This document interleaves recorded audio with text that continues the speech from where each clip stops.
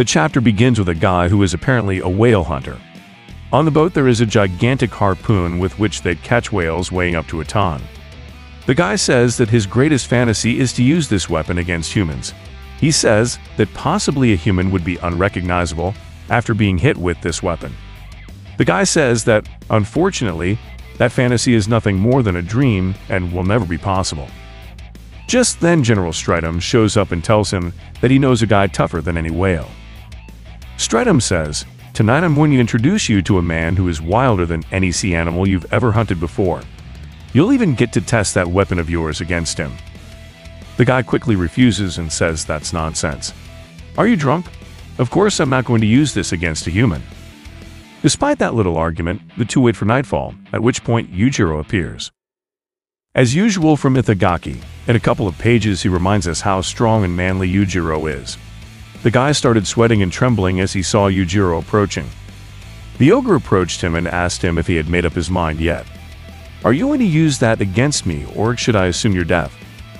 If that's the case, I'll have to assume you're a corpse, since dead people don't talk or hear." The guy froze at these words and had no choice but to accept. He accepted by force, but it was also his fantasy to use that weapon against a human, so it was a win-win after all. The ogre got into his classic attack stance, while the other guy prepared to fire the harpoon. Yujiro told him to aim at his chest and shoot without hesitation. The chapter ends with that guy firing the harpoon, and Yujiro getting hit with that gun. I really don't know what the point of this is. I mean, on one hand, I'm glad to see Yujiro again, but I ask you guys, is it necessary to see Yujiro showing how strong he is every time he appears? We all know that Yujiro can even dance in fire if he wants to, so these shows of strength are a waste of time. Itagaki insists on showing us how strong and manly Yujiro is. We'll probably have another 10 chapters of filler until Itagaki decides to start the next arc, which means several months of boring chapters. But hey, by now we should be used to it. By the way, this chapter was released on Wednesday. Usually the manga chapters are released on Mondays.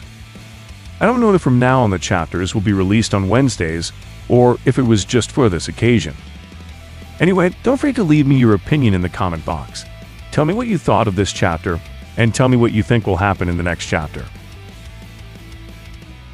And well friends, thanks for watching the video. Don't forget to subscribe if you liked it. I hope you have a nice day or night. See you soon.